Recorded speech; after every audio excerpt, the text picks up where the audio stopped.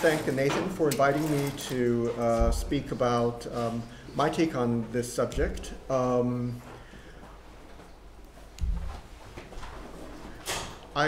was wondering how I would fill 20 minutes by talking about data management, and as I put this together, I realized that I could probably talk about 2 hours about it. Unfortunately, what always bothers me about my specialty is that every time I give a presentation, I have to waste several minutes explaining what Pew is, and unfortunately, yeah, you'll have to sit through that because there's no real point in me talking about data if you don't even know what the data is of. So please bear with me. The Pew is a modern Burmese exonym for a people who once lived in what is now called Upper Burma in walled cities. We don't know what the Pew called themselves. They flourished during the first millennium CE, and they assimilated with Burmese speakers who arrived around the 9th century CE. The last Pew text is from the late 13th century CE, and their language has been largely a mystery for a very long time. At this point, we know very little about the Pew language. We know that it is a Trans-Himalayan, aka Sino-Tibetan language, which is somehow related to the language that ultimately replaced it, Burmese. But apart from that, we really don't know much.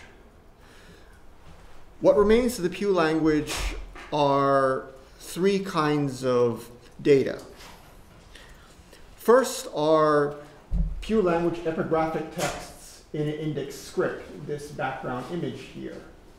The second type of data are Tang Dynasty Chinese transcriptions of the Pew language in Chinese characters. There's the Chinese transcription of the ethnonym Pew in red. These are very extremely limited in number and difficult to interpret. And the third remains of the Pew language are some borrowings in Burmese. If you attended last month's workshop, one of the speakers talked about potential Pew loanwords in Burmese. So this is all that remains of Pew. Pew has left no descendants.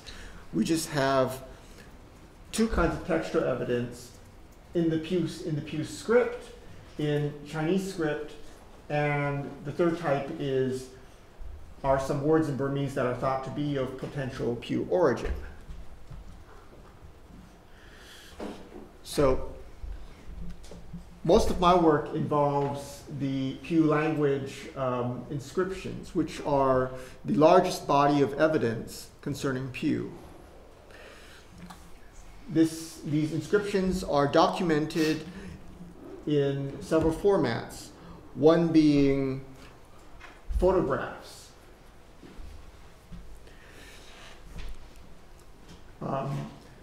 These photographs vary considerably in quality. We have both photographs taken from when Burma was a British colony all the way up to the present. Many of these photographs have been taken by the photographer James Miles of Archaeovision.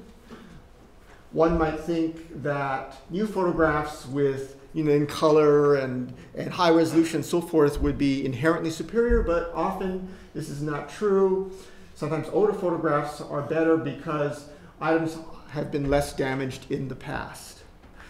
The photo here is of the most famous Pew inscription of all, the so-called Pew Rosetta Stone, which has 4 sides in 4 different languages, one of them being Pew and the other 3 being in other languages.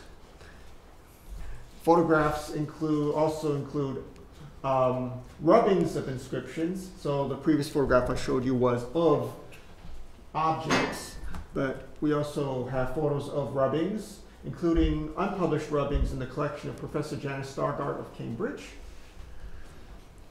And we also have so-called reflectance transformation imaging files, or RTI files, that were made by Arlo Griffiths and shown here, James Miles of Archaeovision. These RTI files are made from multiple photographs of an inscription, and they are put together into a computer file that, when viewed with appropriate software, can simulate the experience of viewing the same inscription from using different kinds of lighting. In this example here, we see that these two vertical lines, which are pew punctuation marks, you can see different aspects of them in different lighting. This is a single RTI file, but by manipulating software, I can change the lighting and see things in different ways. We also, James Miles of Arcuvision has also made for us 3D photogrammetry models of smaller pew objects. We are able to rotate these things, enlarge them, and so on. So these are the kinds of files that are generated from objects, photographs, rubbings, photographs of rubbings, and 3D models. Now, the problem is, how do I catalog and keep track of all of these things? When I first started working on Pew 2.5 years ago with the mission to try to decipher the language, I only knew of a few Pew inscriptions, so I didn't feel the need to number them. I came to Pew studies from Khitan studies. Khitan is an extinct Central Asian language, also primarily preserved in the form of inscriptions. And Khitan studies, for whatever reason, no one has ever come up with any kind of cataloging system. So there are no universal numbers, there are no universal conventions. It's a complete mess. And I, unfortunately, inherited this chaotic mindset, which turned out to be a disaster because it turned out there were a lot more inscriptions than I had thought. Here is the so-called inscription house in Burma, where there are multiple Pew inscriptions. As a starting point to resolve this mess of cataloging, Charles de Rosel, in the early 20th century, came up with an initial inventory of Pew inscriptions. His first inventory had just 5 items. He eventually enlarged this to have 15. More and more inscriptions were found over the following 80 years, but the problem with Pew studies is that after the colonial period, Burma had gone through some rough political times, and Pew studies basically were frozen in time. And so, fortunately, a few years ago, Arlo Griffiths and Julian K. Wheatley picked up where de Rosel left off, adding 155 inscriptions to his list of 15 for a total of 170. And Arlo and Julian have collected these inscriptions in an Excel file containing these various fields. Now, I could go on and on about all these fields, but the field of interest to me is numbering the numberless items. Now, how is one supposed to number these things? Almost none of these inscriptions have dates, so we can't arrange them in any kind of chronological order for the most part. The few dates we have are terminus a quo. They tell us a point where we know that the inscription must post-date, but it doesn't tell us exactly when it was made. And a few dates are in a calendar we don't even understand. So we can't use chronology to help us organize these inscriptions. Geography is not all that helpful either, as most of the inscriptions come from 3 sites. So ultimately, we ended up using de Rosel's original 15 in their arbitrary order, and the remaining 155 inscriptions were grouped into thematic groupings and numbered consecutively within each grouping. So 16 through whatever is the Pew inscriptions in stone, Pew inscriptions in the Pali language were another set, and so on. Unfortunately, new finds that fit into these earlier categories are just dumped at the end, and this is unfortunate but unavoidable. And new finds are being found all the time. Here's an example that I found while I was visiting in Burma exactly a year ago. We went to an archaeology office and boom, we were told, hey, we just found this 2 days ago.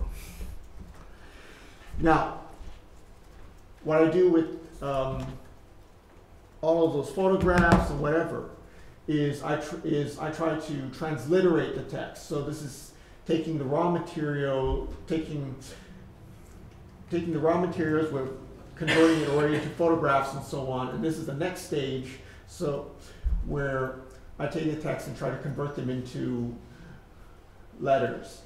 Now, generally speaking, Pew is written in an index script. They are conventions of how to convert index scripts into Roman script. And so generally we follow them. But one huge problem is that we don't know exactly how Pew was pronounced. And this is a problem because it means we don't really know how meaningful this transliteration is. I'm just mindlessly copying letters without knowing exactly what they stood for.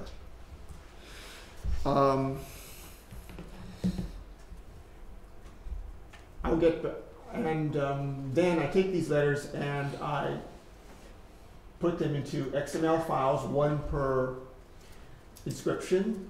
These XML files are in the ECPADOC standard, and they contain all sorts of information such as other people's readings in the past.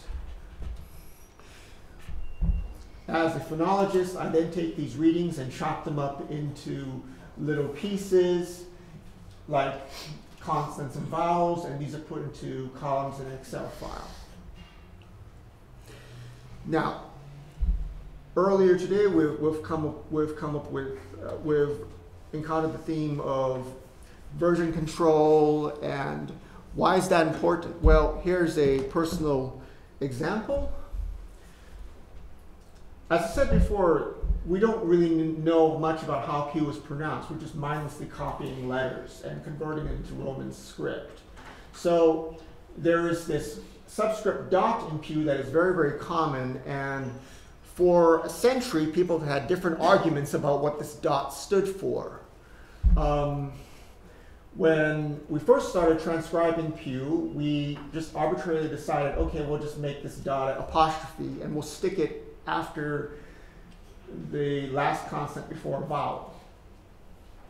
Later on, we changed our minds and decided to mark this as a M with a dot, since M dot is a convention in Indology for writing superscript dots. We thought, oh, it'd be really clever to use M with a subscript dot to write a subscript dot. Now here's where version control came in. This isn't just for 22nd century archaeologists. The problem was that I've mentioned my Excel file, I've mentioned XML. We also had RTF and text files. Migrating the data through all these different formats meant that when we changed our minds about how to transliterate Pew, it meant that we had to, of course, change all that other stuff in the other formats. And this is where version control became crucial, because search and replace with Pew is a nightmare, as I tried to use regular expressions to do search and replace, but Pew structure is so complicated that a simple formula doesn't quite work. Also, there were typos and such where the apostrophe was in the wrong place to begin with. And so I did innumerable errors and had to convert things over and over and over again. And sometimes I would think, oh, I'm done. And then I also use GitHub, by the way. So I'd upload things to GitHub, and I'd discover, oh God, it's all wrong. And so this is where version control comes in handy, because you go back to your old version, you try to diagnose where your search and replace went wrong, you undo that, you do the search and replace again, you re-upload to GitHub. So that's the value of GitHub for me personally, is this type of error management, of discovering where I went wrong in the past, of restoring the old data, and so on.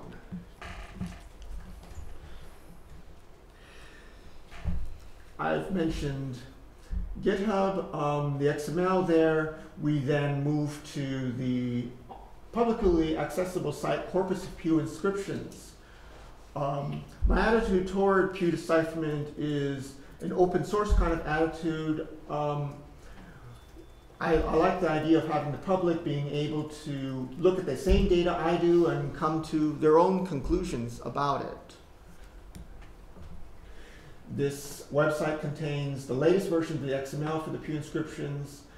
It's synced with our GitHub. It contains images of the inscriptions and a bibliography of Pew studies.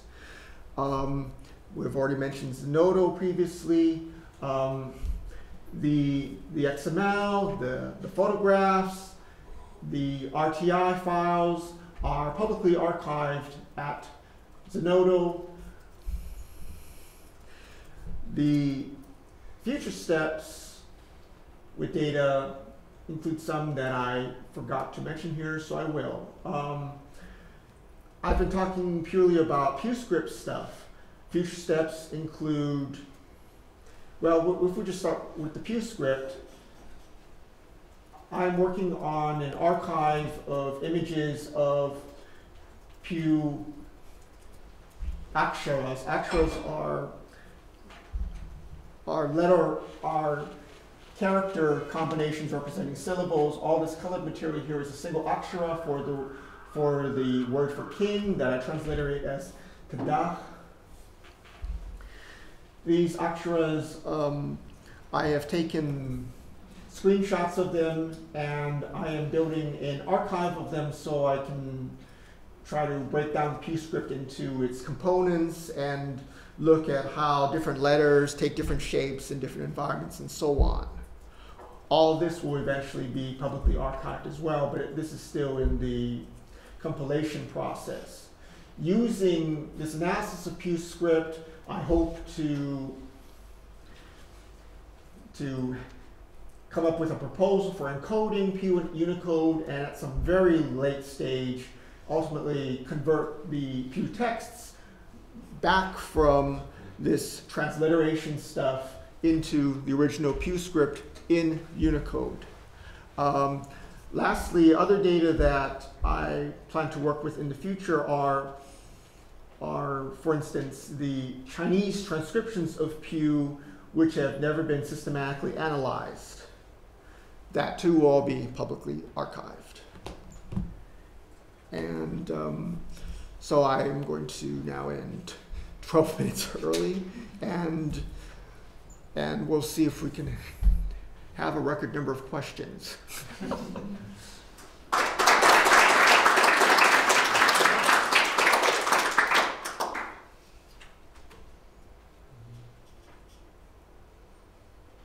Yes? Are all the inscriptions just about kings, battles, and donations, or is there some more interesting material in the inscriptions? Oh, well, the state of Pew studies, as I said, well, considering that we can't even, we hardly know how the language is even pronounced. Right now, we only know about 200 words. And so, quite frankly, most of the inscriptions are incomprehensible at this point. I mean, what I do when I transcribe these things, I feel like some kind of mindless robot much of the time, because I have no idea what these things are saying. One saving grace of Pew is that it is an index script, so we recognize the letters, but the effect is like for most people familiar here would be familiar with Indo-European languages. The effect is that of looking at Hungarian or Finnish, where you recognize the letters, but the text is just completely alien looking. The language is very distantly related to Burmese, and I have studied Burmese, and frankly, it really doesn't help a whole lot. So the point is that we just really don't know what most of these things are saying at all. Some are funeral texts, because we recognize things like die, we recognize dates, so we assume those are death dates, but we don't really know. And we assume that the king and the name on it is the name of the deceased, but this is all assumption, really. I mean, no one has really come up even with something as simple as a really good word-by-word analysis of these alleged funerary texts. we just recognize these words and people jump to conclusions. A lot of Pew studies is highly conjectural, and this is not really emphasized because people like pretending they know what they don't. Anyway, going back to a more database theme, the fact that we just understand so little makes cataloging this stuff really, really difficult. I mean, I gave just enumerating the inscriptions as an example, but just trying to figure out how we're going to convert this into letters. I mean, you can base it on Indic conventions to some extent, but there are things like subscript dot and other oddities that have no Indic basis. And I've argued with my colleagues back and forth, what are we going to do about this? And then it's like, oh, okay, well, let's search and replace and try it this way. No, and then let's do version control and undo that. And back and forth and back and forth. And that's because so much of this is just so unsettled. I think what you may find of some interest in my talk is that I'm dealing with the problem of cataloging almost total terra incognita. That's a very different issue from what other people are working with, I think. I mean, just trying to figure out what categories to put things in is a mess. I mean, the fact that you asked about the content of inscriptions, I really can't use that as a method of cataloging them at all. I mean, I don't know what these things are saying, and that's why the categories for the enumeration are just so crude. Is it on stone or is it on metal? Yes. So you mentioned that the XML files as a zip file are all on Zenodo. Yes. And the primary sources in terms of photographs and RTI files and whatnot are on Zenodo. RTI files are big, so I presume that you can't fit that all in one Zenodo record. So how are you keeping track of the relationship between the different Zenodo submissions? Each Zenodo submission is cataloged by the Pew inscription number, and so I looked up things in Zenodo by those numbers, and under each number there's a huge file with the RTI and the photos. Frankly, what I don't like about Zenodo is that I can't just grab a single file out of these huge collections. Oh, well, that has to do with how they're uploaded, I think. Yeah. Because they were uploaded as zip files, you have to download the zip right, files. Right, take them apart. But if I had uploaded them as individual files, then it would have been easier to use. Yeah, but on the other hand, then we would have like hundreds of full files per inscription, and that would be a different sort of problem. Yeah, because RTI files require many, many photographs to create a single RTI file that can be viewed with simulations of different kinds of lighting. Yes? I know that you've made your data available in the Epidoc XML format. I was wondering if you could comment on how much work that was and what the benefits of that are. The benefits of Epidoc for me are that it builds a bridge between Pew studies and other kinds of epigraphy, I think. I mean, one weird thing about Pew studies is that it has been basically an island, totally cut off from everything else. I mean, even within Sino-Tibetan linguistics, it is pretty much cut off from everything else. When I studied the Epidoc standard, Danielle and I went to, of all places, Romania to take classes in Epidoc. We studied along with classicists using Epidoc for Latin and Greek. And the strength of Epidoc, I think, is that it's a shared format that is usable for any kind of epigraphy. And so Greek and Latin epigraphy experts have encountered many problems already and have found solutions for them. Pew is still an infant field, barely explored. And so it is nice to have this body of expertise available that can be recycled for our own purposes without us trying to have to reinvent the wheel. And I find that valuable. I mean, Pew is just so unstable and so mysterious that any kind of help I can get is very much appreciated. And using an existing standard like Epidoc that has been around for a long time helps toward that end.